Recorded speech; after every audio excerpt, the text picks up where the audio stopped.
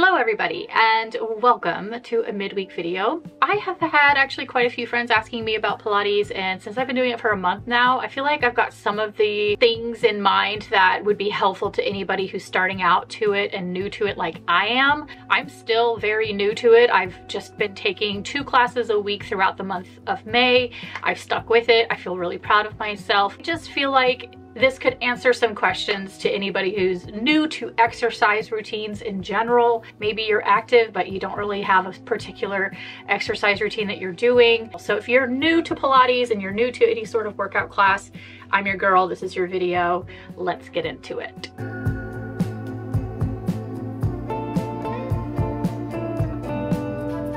Let's just talk about what a reformer is. It's this machine that's laid out like a bed, and there's a seat on it or a pad on it, and the pad moves back and forth. You're sitting on that and using your own weight as a resistance to the exercises that you're doing, whether you're using your arms or your legs, and there's all different ways of doing it. There's straps that you hold. You could put your foot in the strap and moving your legs around back and forth. You are using your own weight to work yourself out. I think that is just so cool. I love this concept. I thought it was neat. It also has a lot of stretching involved, a lot of long stretched movements with your legs and your arms. There's a lot of upper body. It just feels so good. I feel like when Morticia Adams was on that stretching machine, I get it now. She was like, more, or something like that. Tighter.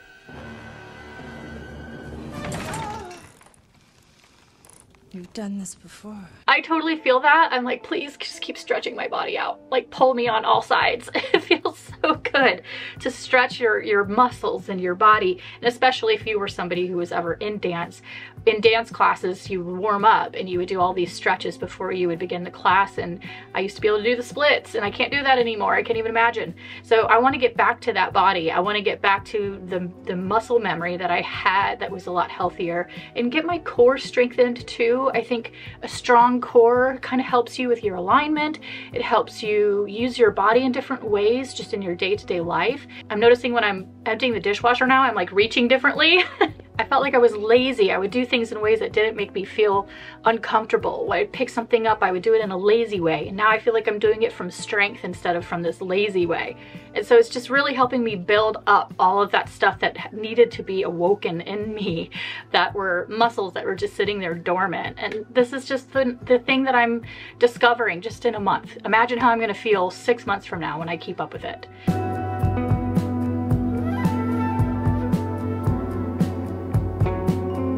It's just different whichever studio you go to. So if you need to try a couple, I am just like, I did it. I found the class. It's working for me. I'm not going to change it. I like my teacher. I specifically chose this teacher because she did the beginner class, but now I've like gone on the website and learned a little bit more about her, and she likes to garden. I like that. So I just feel like she's like kind of my people, my kind of person. So I just appreciate her. I like the way she teaches the class. It's not too bossy. Let's try it again. That means get up, you lazy little bitches. Get up. She does a little bit of like positive affirmations. She'll come over and correct your form if she needs to. Really overall just good vibes. So I just like her a lot, and that helps.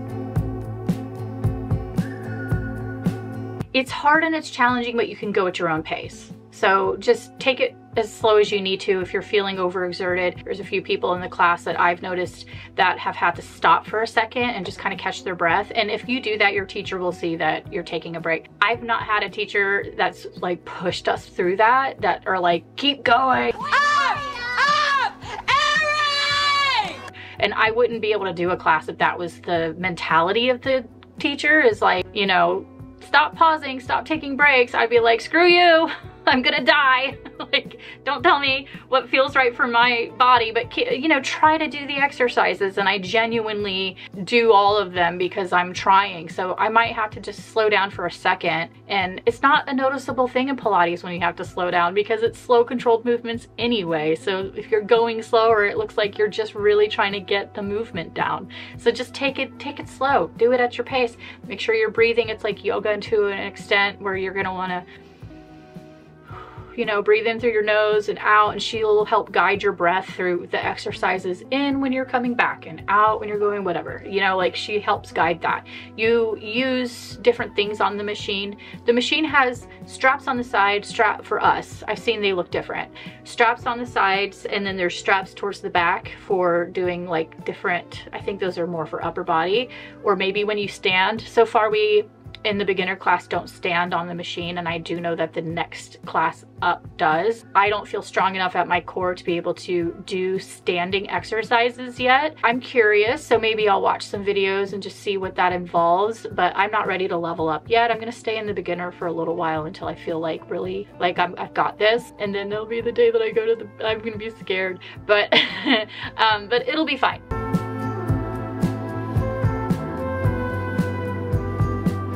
So you definitely want to wear the same thing you would wear to a yoga class, in the sense that you want to wear tight-fitting pants, a tight-fitting top, pull your hair back, get it out of your way, or braid it. I usually have it in like 2 braids because I have in extensions and they're really, really long because I've refused to cut them yet. I'm going to though. So I pull these up into braids or in like a back braid, just something just to get it out of your way.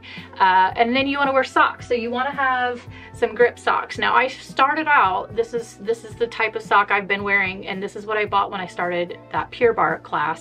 These are not ideal, but if that's what you have to just try a class, don't spend a bunch of money on, you know, some new stuff for this if you don't think you're gonna stick with it. But yeah, these I felt like keep falling off because you do put your foot into a strap and they'll just come undone, and just they're annoying. So I started to look around the room and realize that like everybody had on crew socks with grip. So I just bought some and they just came this morning, and look at how they came packaged. This is socks. look how flat they've vacuum sealed these. This is socks. When I first saw the package, I thought, what did I order? That's because I didn't see it. It was just like in the Amazon package. I was like, what is in here? I didn't order any paper. I thought it was paper or a card, but I want to try them first. So I spent like, you know, $6 on a pack of 3. And if I like the crew sock style grip, then I'm gonna get a bunch in different colors, because I'll tell you, wearing cute outfits is a motivator. And if you're somebody who likes outfits and clothes and just feeling cute, whatever you're doing, whether it's exercise, gardening, riding a bike, going to the gym, whatever, I think looking cute is a huge part of motivating me to do these things. And so I started to pre-thrift for gym clothes. I just did a video, yeah, it was last week's vlog that you guys would have seen, where I did a gym wear haul, because I'm just really into stocking up on gym clothes.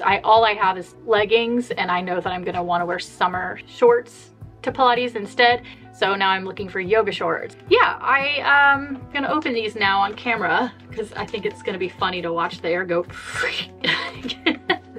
Here it goes. Ah! Okay, that was not as eventful. They're still really, really flat. I thought it was gonna like balloon out.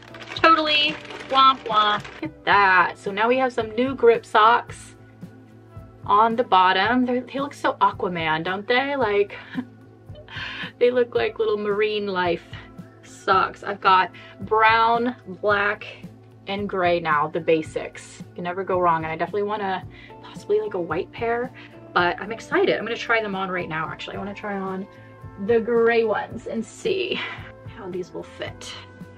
I just feel like these will really help with staying up on my foot.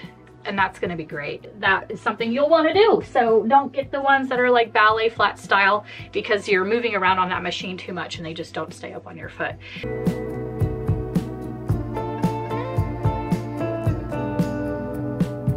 When you first start, you're in a class with beginners as well. So everybody is right where you are. I was just picturing these like slender size 0 aliens just walking around telling you what to do in Pilates, and I'm like, I don't want to go. So it's not like that. And then also people in your class are from all different ages and all different sizes. I was really relieved to see that a lot of people in the class were kind of in the same boat as me.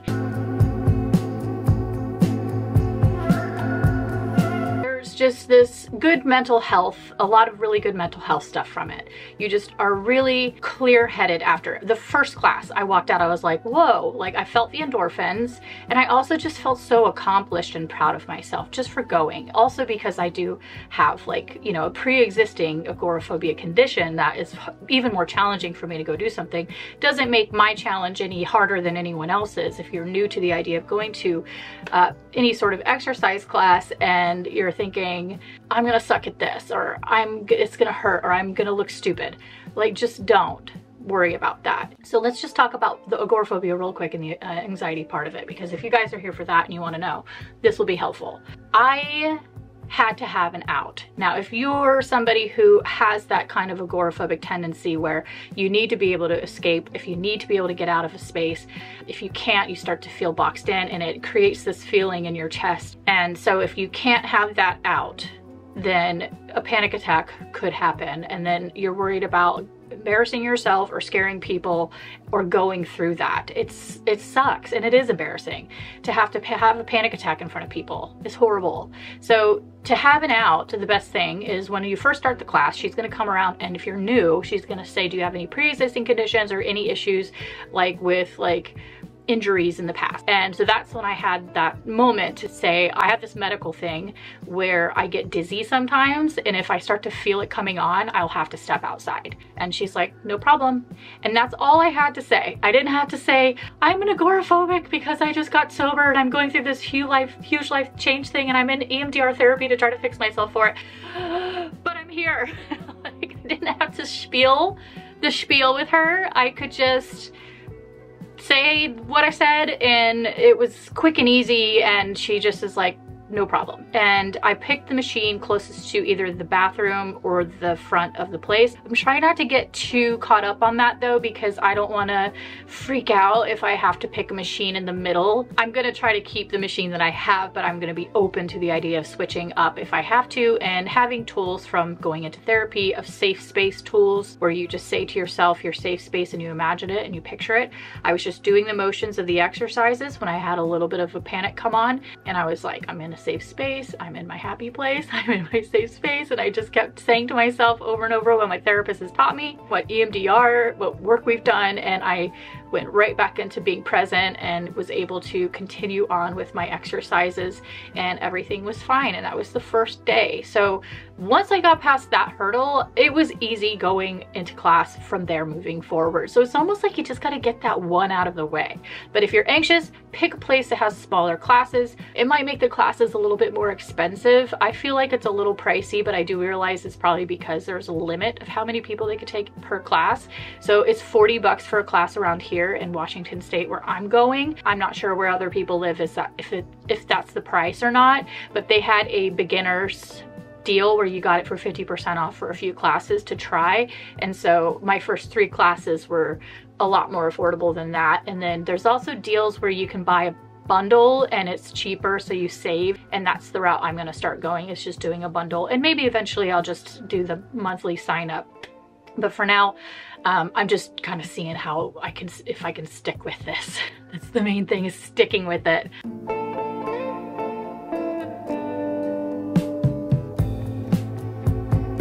They say to go to class 2 to 4 times a week if you want to get results. 3 to 4, I would say, more so. And I'm doing the 2, but I can't commit to more than 2. My schedule is too crazy, and there's no way that I would be able to consistently be able to do more than 2. It's already, for me, like rearranging some things to be able to go twice a week. I'm not going to get up at 4 a.m. to go work out. I'm just not. And I know that people do that, and I applaud you.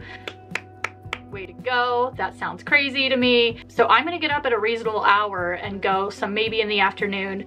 Maybe I'll do an evening class if I need to fit it in, and I just really want to make sure I'm like going. I don't really have a specific time I'm sticking to or a specific day that I'm sticking to because my schedule's too crazy. But if you can, that's great, you know, like stick to a couple days, spread them out so that way you feel like you're getting in early in the week, later in the week, and just try to keep it going in rotation. I think 1 class is an accomplishment a week. So if you can do 1, that's wonderful. And then try to wear your Apple Watch if you have one and stay up with, you know, your exercises and getting in your fitness and keep moving, because it's all about good health. And for me, I'm working out for mental health. That's number one for me, is mental health, and also feeling fit and strong. So just whatever you got to do to get yourself happy and healthy, right?